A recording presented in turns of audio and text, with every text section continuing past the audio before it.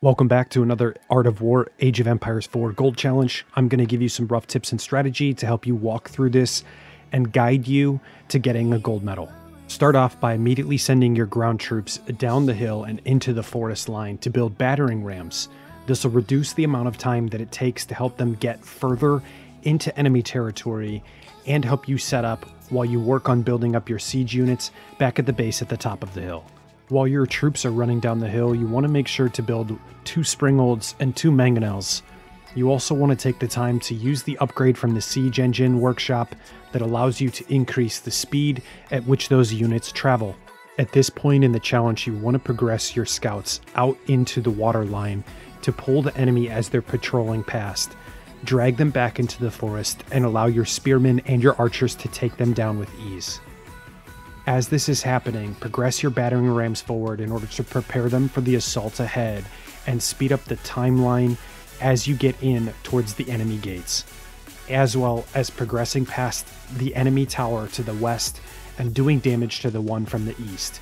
Use your scouts to pull the enemy springald while your catapult and springald tear the enemy one across the river down.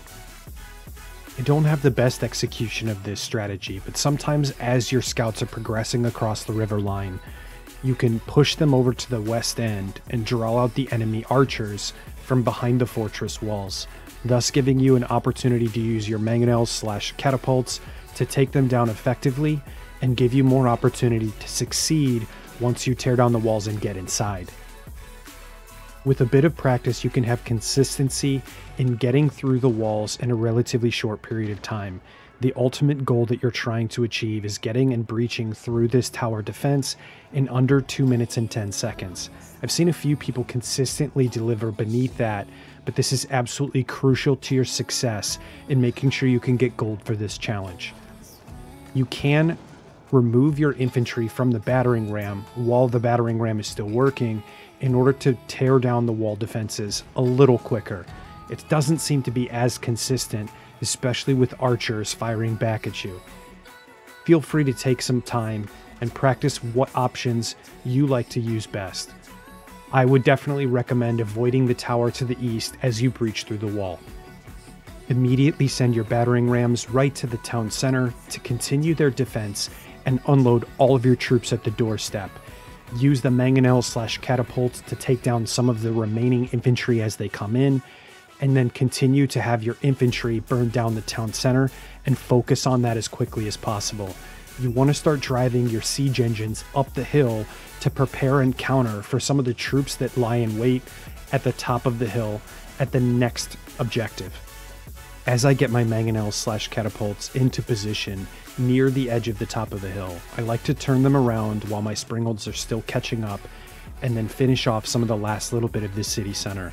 From there, you want to take your battering ram as well as your remaining infantry away from the town center and start to push them up the hill, because every troop matters in this last objective push.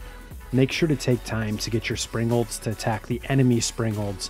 Otherwise, them destroying your catapults here is going to be absolutely detrimental to your success in this mission.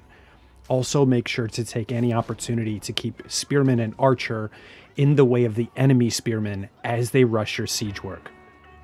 You should be sending the remainder of your troops up the hill by about 3 minutes and 30 seconds to 3 minutes and 50 seconds.